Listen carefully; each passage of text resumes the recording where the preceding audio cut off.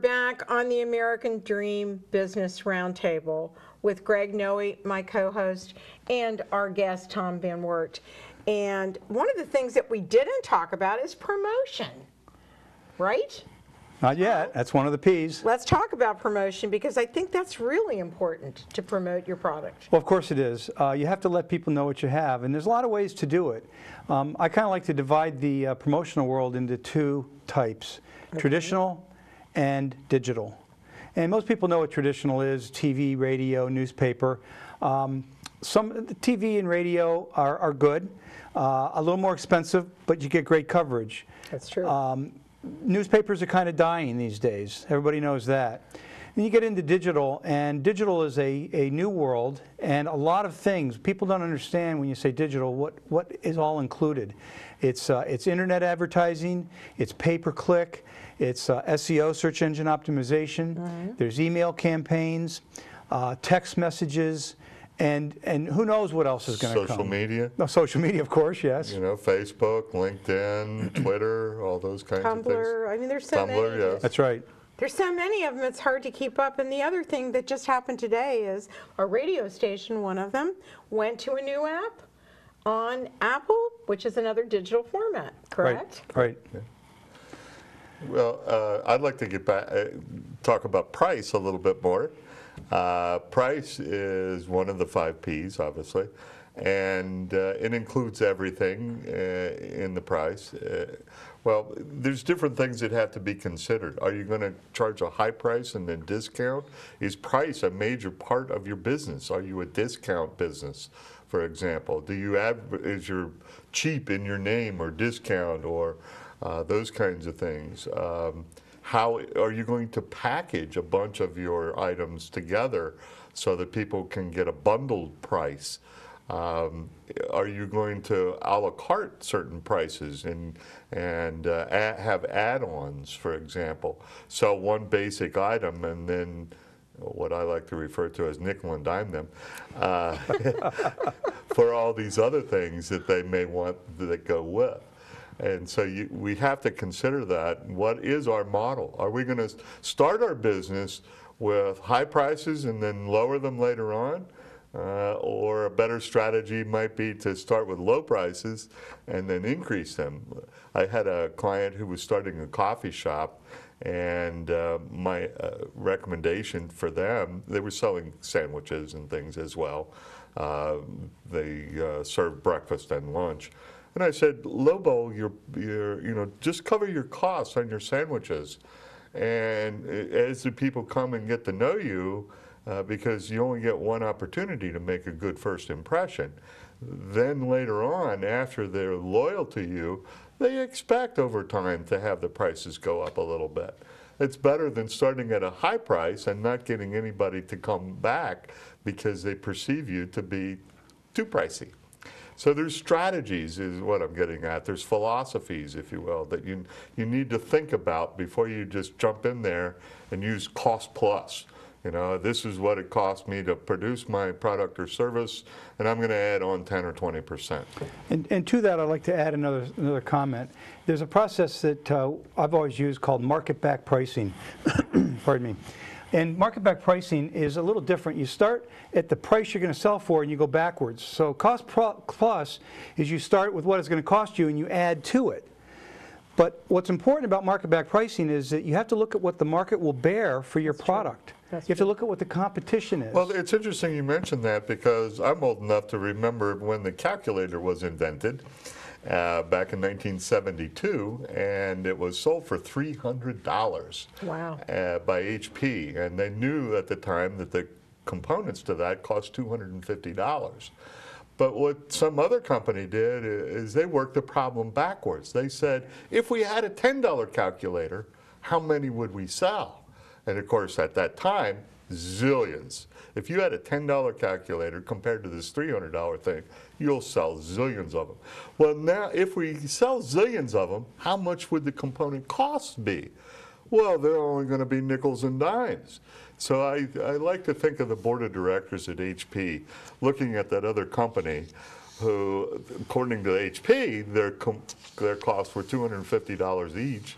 Whereas Texas Instruments, that's how they got their start, looked at a totally different approach. So sometimes you can think out of the box and come up with a totally different pricing strategy, and that's why it's so important. I want to ask him one question, that is, don't you think focus groups are important, especially with a company that's bringing a new product into market? And one of the things that I asked him, the Speedy Chicken Trust man, was that how expensive was the product? How much did it cost to make the product? And did he, factor in the other thing of if he wanted to sell it to a retailer, what he was going to have to pay in an upcharge to that retailer? Are those important? Well, of course they are. You mentioned focus groups, and focus groups is a very common form of market research, and it's important because you get what's known as qualitative research. And that's where people, you get their opinions, and people in the focus group generally represent segments in your market. You then take the qualitative and you go out and you test each of the different concepts that you discovered in the focus group. But back to what you were asking there, the thing that's important is that he needs to look at not just what his costs are, but what are the other solutions to for the same product. How is it being done now? And does he have a better price, an equal price, or maybe he can get more for it if he's providing more value? Well, and tie into that is the notion that about half of the product's cost is in marketing, because people forget that you have to bring your product to the marketplace. And so I'm going to bring in another P, which is location or place.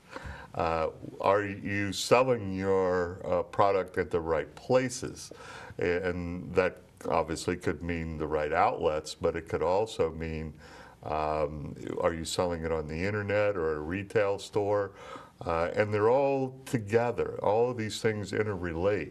You can only buy beer, for example, at certain vendors at a stadium.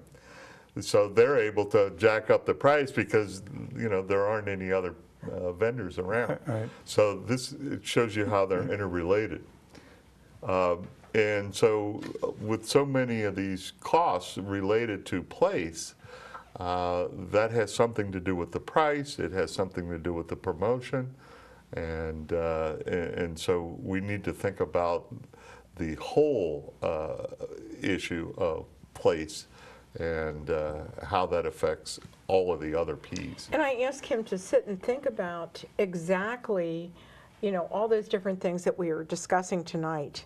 And I introduced him to someone that can actually do the carding for him for his product. Right. And doing it in such a way that he can still put it in, if he wants to mail it, into an envelope that will keep his cost of mailing down, because you have to think about that as well, correct? And we're seeing a major shift in how everything is sold now. Right. They don't distribute the products to the outlet stores the same way they used to, and then you would go to an outlet store and buy it, pick it up there. You might go there and look at the product, but then you go online and order it, and it comes via the delivery truck, oftentimes, or FedEx or something like that. So right now we're in the midst of a major shift in how products are sold. And Let's talk about that. Oh, I'm sorry. Let's talk about that, if you don't mind, in the next segment, because we're running out of time in this segment. And is that what you want to talk about, Tom? Well, I was just going to mention real quick that when it comes to place, you want to have your product for sale where the customer wants to buy it, where they normally would go to buy it. You want to be there. Right.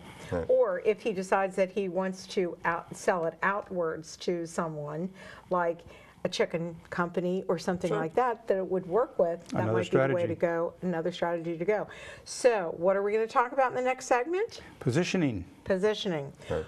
Okay, and we'll be right back right after these messages with the American Dream Business Roundtable with Greg Noe of the Edgar Allen Group and Tom Van Wert Of Digital Vision Marketing. And would you give those websites, please? Yes, EdgarAllenGroup.com, which is EDGARALLEN Group, GROUP.com.